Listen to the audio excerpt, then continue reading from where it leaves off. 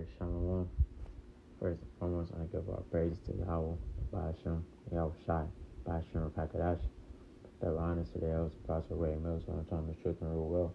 Peace, blessings, and salutations to I come out there, scattered abroad to the four corners of the earth, that's serving the truth and not truth and sincerity.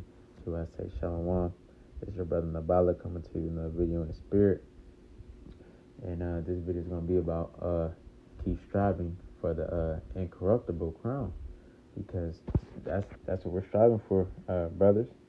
We're striving for that incorruptible, So while doing that, we have to continue to put up that old man and put on that new man, and continue to be renewed in the spirit, and continue to build ourselves up with His wisdom and understanding, because the scriptures say, wisdom and knowledge shall be stability of thy times. That's Isaiah 33:6.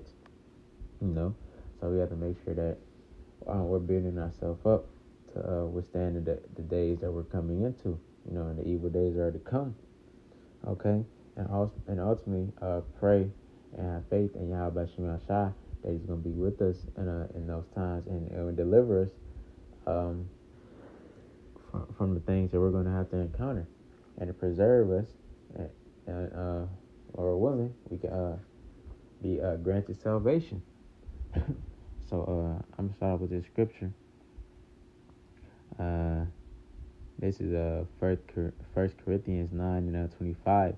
It says, "And every man that striveth for the mastery is temperate in all things. Now they do it to obtain a corruptible crown, but we an incorruptible crown." So you got niggas out here, in the world that's striving to be, the best at whatever they're good at. Whether it's basketball, football, any sport, or anything that's to do in this world, they're striving to be the best at it, but it's only tempered. They can be the like LeBron James, he can be the best basketball player ever. That's what they're trying to say, but what? That's a corruptible crown. That title is not going to last forever. It's not going to have no meaning after this place is destroyed. We're striving for the incorruptible, for the Lord wouldn't be part of that number, that 144,000. That's something that's going to last forever. That's something that can never be taken away from us, and that's the promise from Yahweh Shai. So we have to remember that. We have to always instill that in our mind, what we're in this thing for, and what we're striving for, and continue to put off the desires of the flesh, and continue to remain in the spirit as best as we can, because the times that we're living in, and the things we're going to be coming up against, they're to distract us and to test us as well, and we gotta stay on point and make sure that we're being on point.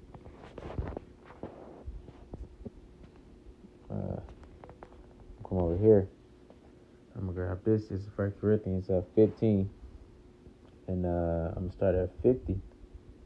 It says, "Now this I say, brethren, that flesh and blood cannot inherit the kingdom of Yahweh, neither doth corruption inherit incorruption. Behold, I show you a mystery. We shall not all sleep, but we shall all be changed. In a moment, in the twinkling of an eye, at the last trump. For the trumpet shall sound, and the dead shall be raised incorruptible, and we shall be changed." It says in the twinkling of an eye. So, it's going to be fast. When Yahweh Shai is destroying this place, with the nuclear missiles and with the chariots, He's going to grab up His elect in a hurry. Okay, and we're going to be changed. This is verse 53. It says, "For the corruptible must put on incorruption, and this mortal must put on immortality. So when this corruptible shall have put on incorruption, and this mortal shall have put on immortality, then it shall be brought to pass that the saying that is written, death is swallowed up in victory." Because once we're changed and we're in this corruptible body puts on that incorruptible body, what? We're gonna be immortal, which means we're never gonna die again. Okay, and that's gonna be a beautiful thing, because death is a curse. We were never meant to die from the beginning. But the story of going back to Adam and Eve, with Eve being deceived first, then Adam following after, that's when death started. That's when death was introduced into the earth. So, and just as time progressed, our life expectancy decreased as well. So once we put on that immortality, we're never gonna die again. So that's why it says death is swallowed up in victory. And we have to remember that too.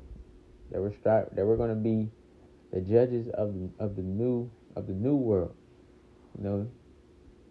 And we're gonna have that title forever. And that's a beautiful thing for one, and also that's a privilege. That's not granted to everybody. That's only granted to 144. So we have to remember that, brothers, and continue to strive for that. That should be motivation to want to get better and want to grow in this thing. I ain't gonna make this video too long. I'm gonna grab this scripture and then I'm gonna close out. This is First Peter's 1:3. It says, "Blessed be the power and the Father of our Lord Yahushua Hamashiach." It says, "Which according to his abundant mercy hath begotten us again unto a lively hope," because once he allowed us to get this truth again, we're alive now. We once dead bones. Well, he bit that breath of us with the Holy Spirit. So now we're alive with the Holy Spirit, and we hope.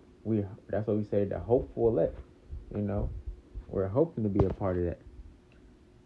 It says, by the resurrection of Yahushua Mashiach from the dead. It says, to inheritance incorruptible and undefiled, and that fadeth not away, reserved in heaven for you, kind. So it's already the 144 is reserved. We're just waiting to see, honestly. So that should be more motivation. It's already, Yahweh Shah already knows who the 144 is. We just have to do our part, like the scriptures say. Give diligence to make your calling and election sure. So we have to remain diligent.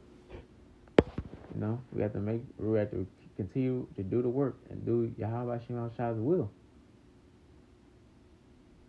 So Yahweh Ratazah, we can receive his salvation.